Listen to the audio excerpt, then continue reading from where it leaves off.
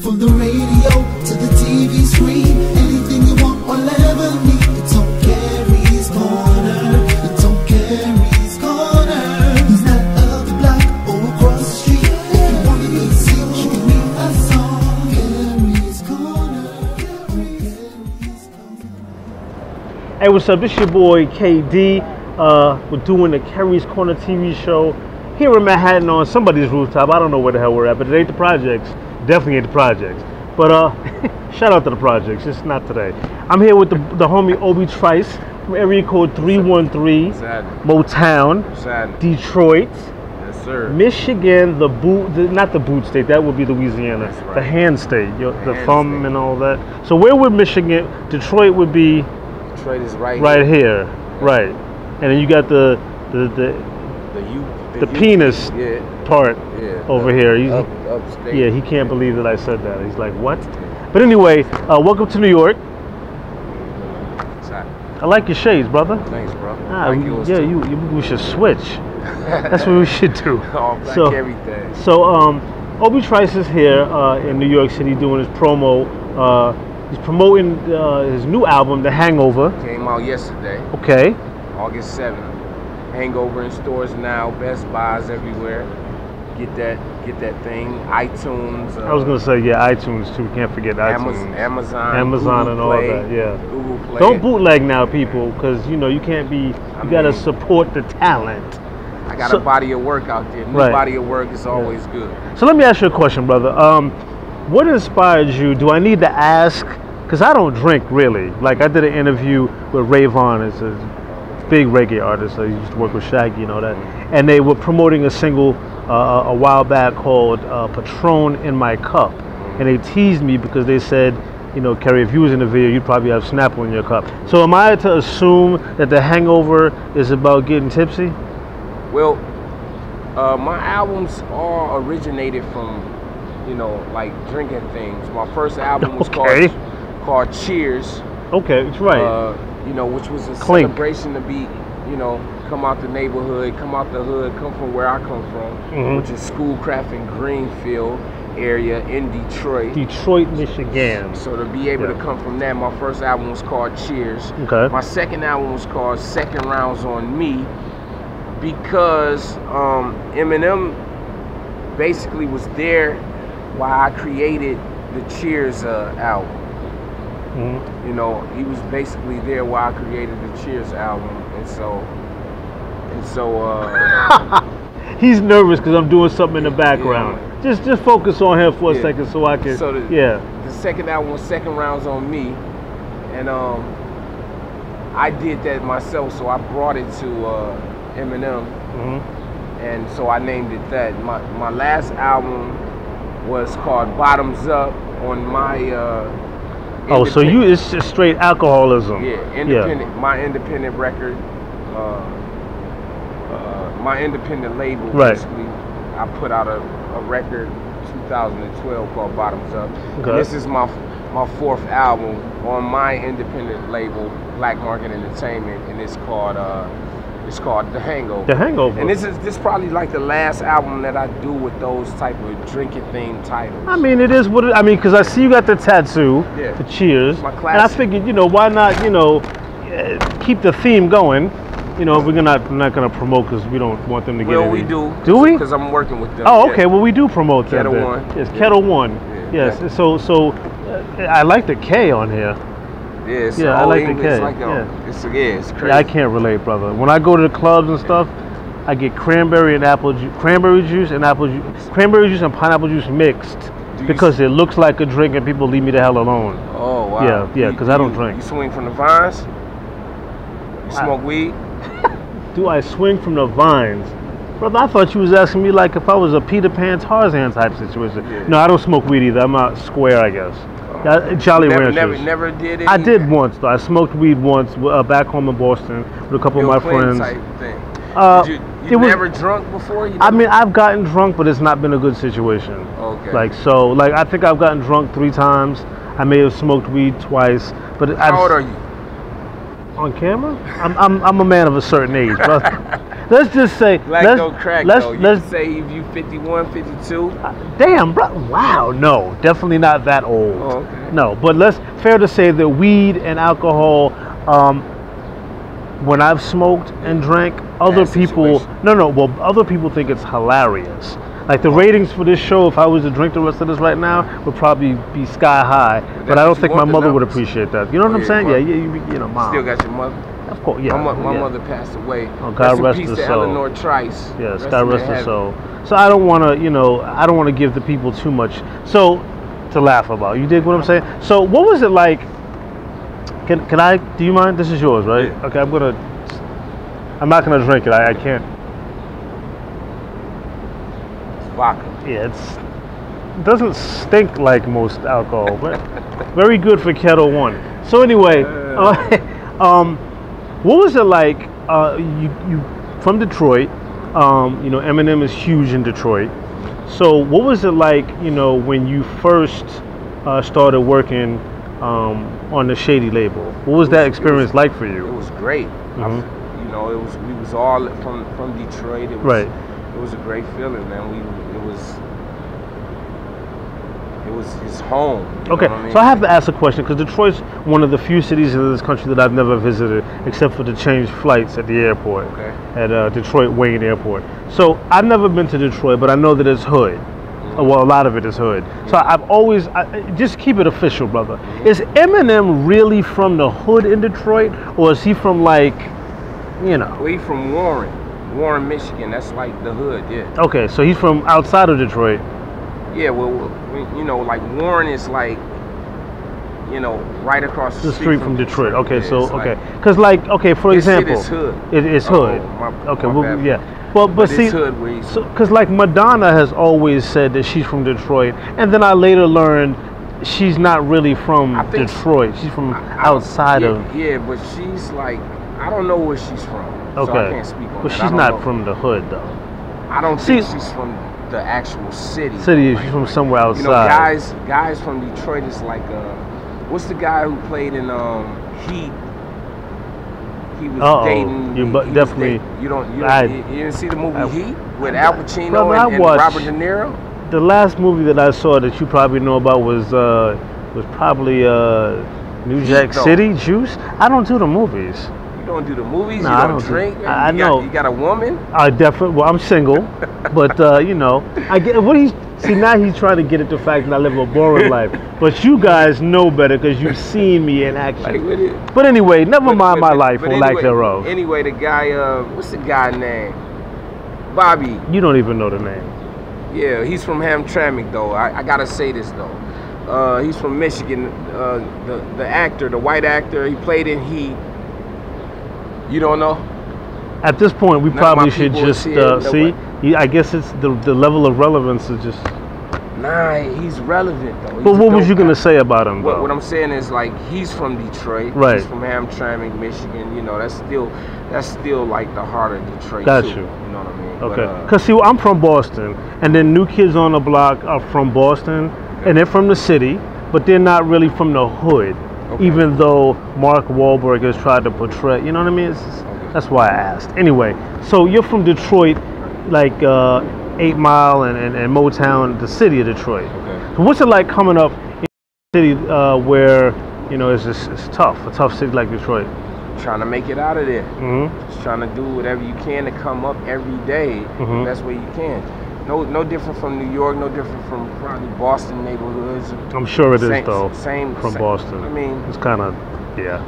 You know. I'm just teasing. So, but the thing one of the things that I know about you, brother, and that I really respect is that like a lot of people come from the hood and beat their chest about being from the hood and all this other stuff. But you have actually gone as far as talking to government officials in Michigan about doing stuff to improve the situation in Detroit. Talk to me about that. Well, yeah, we was trying to get, you know, establish like a community for the youth to go to. So, you know, where, you know, like you could take field trips and the kids can come for the arts, you know, like they show you Motown, show you their history. But, you know, with the Senator Virgil, but He's in trouble now. He's not. Oh, okay. He got in trouble. That's Detroit for you, man. Like he's following Kwame's footsteps. Is that what it is? Well, he got into some domestic situations with some females. Young guy. Yeah. Senator, young guy. Things happen. But, things happen. Yeah. Things happen. But I applaud you for actually going that route. To really go into government officials to try to make improvements, because that's really one of the few ways that we can really make change. And you took your celebrity status and made that happen. I really respect that. So going back to the whole Shady Records thing, I have to also ask this: what was it like working with Dr. Dre, though? It's incredible, man. Yeah. Everything. You ever been in his presence? No, I haven't. Met him? No, I haven't. Yeah, he's the hardest working guy in the business, man. I've heard that. He's real cool, man. He's real laid back. And I grew up to his music. Right, course, so that must have been like an honor there. And I was just literally, when we made songs, it was just like, oh wow, I'm in the studio with Dr. Dre. Right. And he actually was like, hell yeah. Yeah. That's real. Wow. Him saying hell yeah. To your stuff. Like that, right? Right. That's really real, right? So, and now I also think it's interesting, where, like, speaking of keeping it real, I mean, you use your government as your stage name. What inspires you to keep it that real? Because what I'm thinking is that a brother that's real enough to use his stage name is giving us all of himself and his music. I've done everything that I said in my music. Everything that you hear about me, I've been there and done that. Proof from D12, rest in peace. We used to go to the hip hop shop, was where you go showcase your skills, your rap skills, every Saturday in Detroit. And I used to call myself Obi-Wan when I was a young guy. And Proof was like, what's your real name? And I told him Obie Trice, and he was like, that's what I'm going to introduce you as from now on when you get on the mic here. That's what's up. And everything I've done is real. Like, everybody in the neighborhood know me from the corner, from whatever the case may be. So I have nothing to hide. You know what I'm saying? I have plenty to hide. Yeah. I'm 5 foot something, but you don't need to know that. That's why I'm sitting down. You mad about that? Not really, because I wear a nice size shoes. No, I'm black, brother, so I'm blessed in certain other areas. You know what I mean? Okay. But anyway, so check this out. None of my business. None of yours, but plenty of yours. Right. What's it like being Obie Trice nowadays? With the release of The Hangover on your own label, independent, and that's an accomplishment right there. I salute that. What's it like being Obie Trice right now? We can be richer though, just trying to get richer. Of course. That's what it's like trying to get richer. Right, and drunker, right? Yeah, I mean, just a little bonus. Bit. Oh, right. Oh, okay. I can hang out with you if you don't drink. We don't have to drink. It's always this is what I'm doing right now. Lemon and cucumbers. And that tastes good too. It tastes real good, and I do the smoothies though, like the spinach and the strawberries, and mix them up and with the pineapples and that's things what like you that. Smoothies. Because I'm trying to slim down. No, but I'm trying to shout out to my artist Julia Robertson, formerly of Ex-Girlfriend, who put me onto this. Yeah, I'm just took her style. She you took my style. Well, I got him right. Right, she trying to slim me down. Yeah, I'm trying to look like, I don't want to look at the Michelin Man. So what can we expect from Obie Trice from this new project, The Hangover? Are you going to be doing promotional tours? We're touring. We're touring. We're about to start a tour from Cheers to The Hangover. Good. So I'm on stage for 2 hours. You feel me? Can you perform? I'm dope. Man. Okay, I gotta ask. No. I gotta ask. My shows is the dope. So okay. But you can come out too. Yeah, I want to come. If you want to slim up, go out there for two hours and stand. And just be like, you know what I'm saying? Come out. That's all you gotta do. That's all you gotta do. Lose weight for 30 days. You go home. That's all I gotta do. That's all you gotta do. I get to wear your shades? I don't know. We can get you something. We'll get you some my own shades. Okay. being that you're from Motown, how do you feel that feeds into your music? Because everybody talks about where they're from, this, that, and the third, but we know that Detroit is a legendary city where so many black artists were groomed, so many legends were groomed. Does that make you feel like you sort of have a responsibility to shine harder? Mm-mm. No? No, not at all. Okay. I just do me, do my music, bring what I bring to the industry. Okay. That's all. I'm not like, you don't feel the weight of Motown on your shoulders. Okay. Not at all. Okay. Quick question. You're a brother of a certain age. Mm-hmm. If you had to name one favorite rapper, who would that be? Big Daddy Kane. Said that very quickly.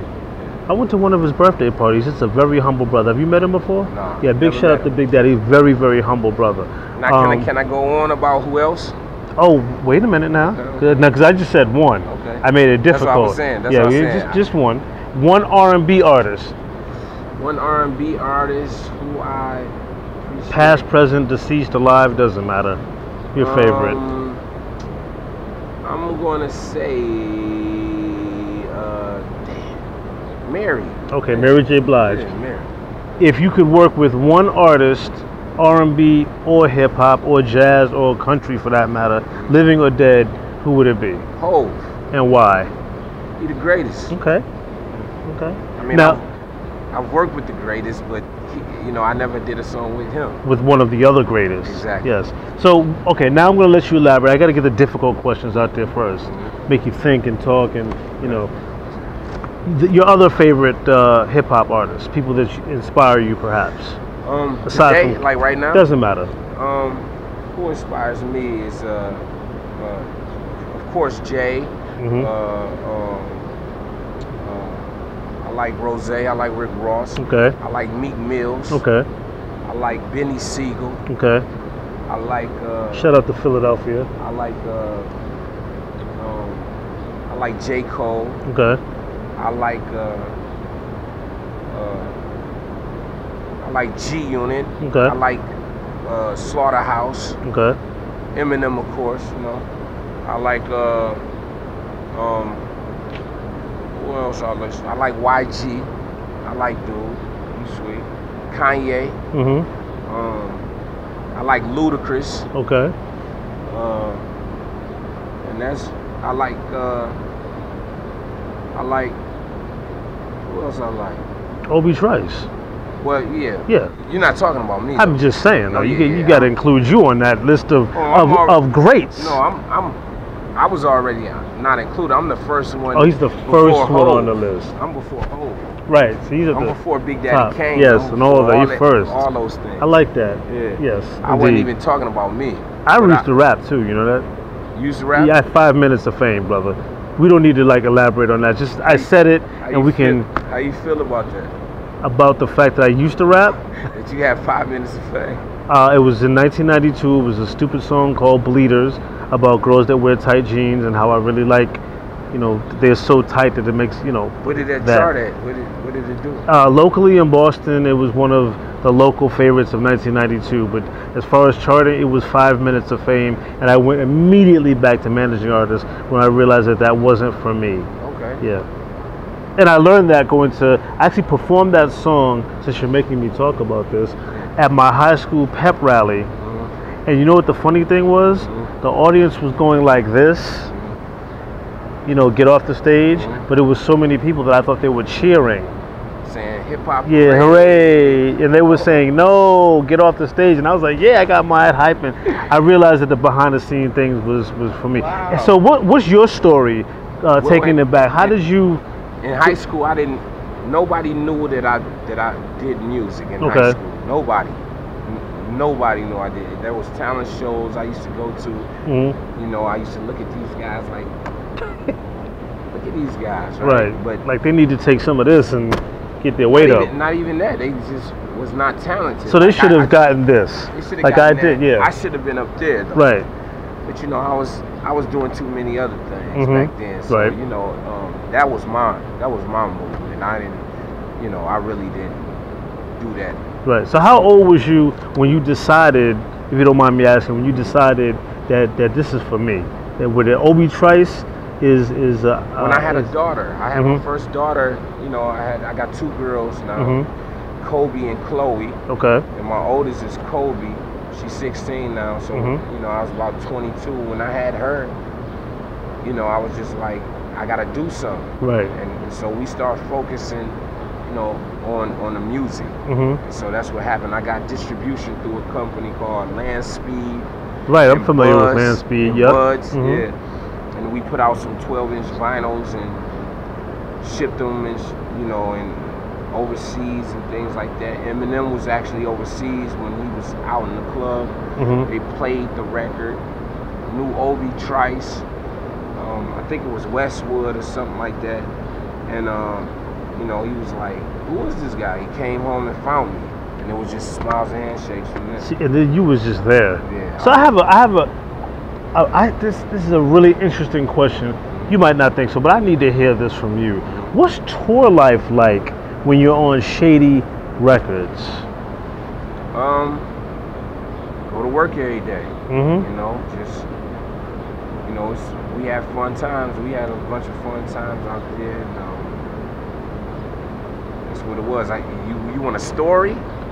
Like, what's it like performing in front of huge crowds like that, and the energy?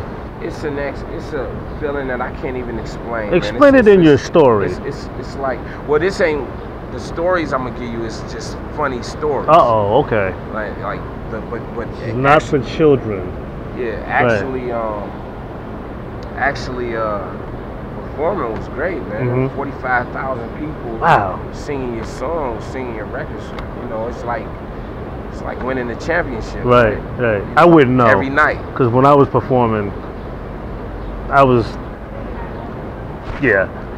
So give me one of your favorite tour stories. Well, here's a tour story. We was on the Rock the Mic tour with Jay-Z, Snoop Dogg, G-Unit, myself. Wow. I think Fab was out there. You and all those little guys. It's got funny. Wow. Yeah, so I'm in G-Unit's room. Bunch of ladies in the room. Of course, they're naked? Nah, they weren't not naked. That point. Nah. Just sitting on the couch. Right. And Snoop in there. 50 Cent, he's in there sitting down in front of Snoop.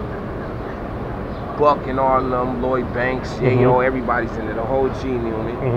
This is before Kid was involved with G-Unit back in the day. Okay. After game. And, you know, so 50 got the spinning G-Unit piece. Right.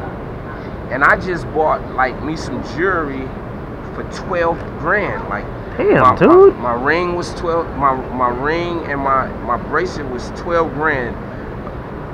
You know, it was total to $12,000. Can I get a loan?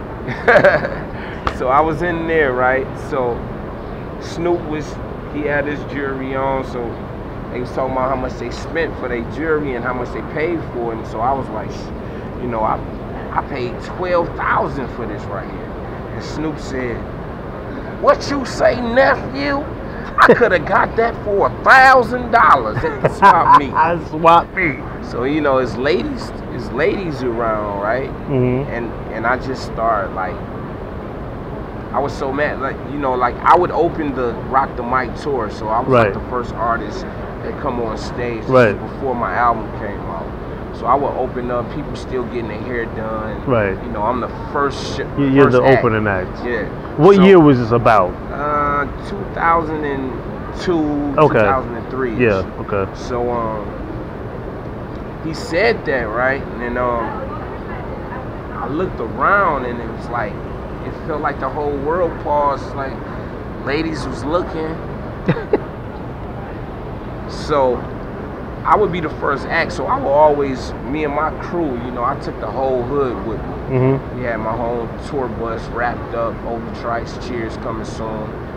So I would take all my friends, we would leave from backstage and go watch the show. Right, of course. And he said that and I kind of walked out, man. Can I show you how I walked out? Yeah. Let me show you how I did. Nephew, I could have got that for $1,000. Now the whole place is quiet right now. I was like this.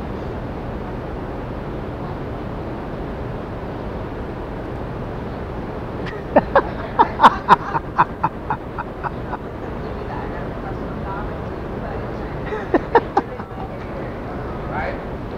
So I left. Oh, you got to come back over here. You out of mic range. So let me tell you. So when I leave, right, I go to my room. You know, backstage. You know, Obie Trice room. I'm throwing things around. I'm so mad. You know, Snoop looked like a Swisher Sweet. He looked like a blunt. I hit him in his kneecaps. I ain't going out there, so I never went out and seen Snoop perform. Really? Again after that. Like, wow. You know. It's $11,000 loss. It was exactly right. It's $11,000. Exactly. You got that from the swap I think meet. I got over it though, right. Like the end of the tour, but you know, it was just like, wow. You know what I'm saying? It was, so is it fair to say that you had the most expensive jewelry on in that room? You spent more money than they did, and they was. So you just didn't have the celebrity discount yet. I guess. I mean, that's maybe what it I was just being too open with these guys. Yeah, maybe I should have just set up. Right. You talking to you at the time? You're talking to 50 Cent, who got the spinning piece. Right. One of the biggest artists in the world at that time. Right. Just came out with Wankster. Right. Wow. You talking to Snoop Dogg that been in the game. Right. I grew up to. Right. Who got his ice on, and maybe I just should have shut up. So, I shouldn't have said nothing. So now with the Straight Outta Compton movie coming out and kind of a whole new spotlight on the entire Dre camp, how do you feel about yourself perhaps being in the movie? Because you were in you did 8 Mile. Would you feel like your story is worthy of being a movie? Definitely. Okay. We working on that. Actually. See, that's what I'm talking about. Can I get a cameo? Yeah, you can. Yeah, I can be the manager guy. Be the guy who said $12,000. You had the $12,000 jury. So I'm gonna play your part. Yeah, I'm gonna play you as the. play Okay, over. yeah, okay. We That's what I could do. Same height, build. Right. You play me. Okay. Let's see. He said it first on the Keri's Korner TV show. He wants me to play him in his biopic. But we're gonna make sure it gets produced correctly, though. Exactly. Right. We don't want. People. Yeah, the right people. We don't want it to be like certain other flopizzo biopics. Oh, no. Any closing words you want to say to the Keri's Korner TV audience? My new album is in stores now. It's called The Hangover. Make sure you go cop that. Make sure you go get that. My Instagram is Real Obie Trice. My Twitter is Real Obie Trice, one word. Any booking, anything like that, you can reach us at teamblackmarket@gmail. And hopefully I'll be coming to a city near you. And we get, I bring you back from Cheers from the beginning to where I'm at now. Yeah, I want to see you perform on tour because I'm a person that likes real entertainment. I like to be entertained, and I'm sober all the time, so it's harder to entertain me than it would be if I was kicking back a New blunt. Yorker too. Yeah, well, New York. We used to come out in New York, and this Eminem would be on stage, and New York guys would be like this. Yeah, that's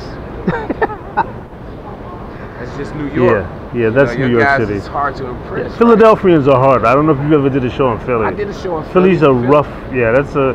Philadelphians don't play. Yeah, New Yorkers don't though. Yeah, I've done Madison Square Garden. We've been all through New York, upstate New York, Boston. But New York is New York. You're a Boston. You from Boston? I'm from Boston. Yeah, I've lived here 20 years though. Yeah. Oh, okay. So I know both cities very well. But let me just say this. You see, you're really trying to. Yeah. That's really irrelevant. I'm a man of a certain age.